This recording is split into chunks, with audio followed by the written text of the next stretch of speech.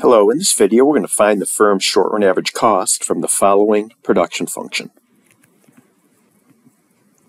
Here's the firm's production function.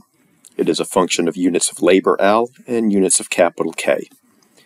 The input prices for labor and capital are $2 and $1 respectively. We want to find the short-run average total cost, assuming capital K is fixed at 4 units. First thing we'll do is for K we're going to plug in 4. And then take the square root of that, and we get this result. Now I want to solve this production function, the short-run production function for L units of labor. So I'm going to take the square root of both sides to get rid of this exponent over here. So after taking the square root of both sides, we get this result. Moving 2 over to the other side, and now I'm going to square both sides. We want to get rid of this L to the 1/2 term, so to get rid of that exponent, we're going to square both sides, and we get this result here. Next step is to set up the short-run total cost function, which is the wage times units of labor plus the price of capital times the fixed units of capital. And here are our input prices, and K again is fixed at 4.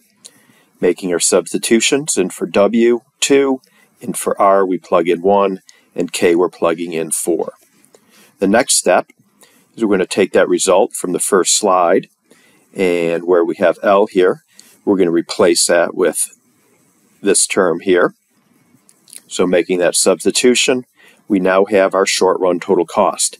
And here's our short-run total cost equation when Q is greater than 4.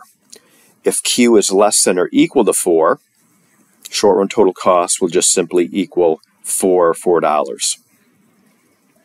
In terms of average total cost, if Q is greater than 4, we're going to take this short-run total cost equation and divide it through by Q to get average total cost. So doing that, we get this result. And then if Q is less than or equal to 4, if the quantity of the firm's output is less than or equal to 4, the firm's average total cost is just going to be 4 divided by Q, the short-run total cost divided by quantity. Now, so there's no confusion as to why I'm breaking this short-run total cost up into units of output greater than 4 or less than or equal to 4. Consider the following. So take this short-run total cost, and if Q is 1, so just plugging 1 into this equation, short-run total cost is $6. If we plug 2 into this equation, short-run total cost is $4.69. So this is kind of strange. We're producing more output and the total cost of production is falling.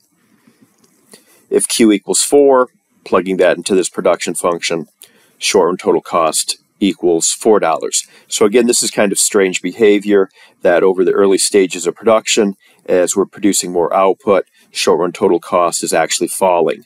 So that's why we're going to say that this short-run total cost equation only applies when Q is greater than 4. And if Q is less than or equal to 4, short-run total cost is just going to be constant at $4. Okay, that's it.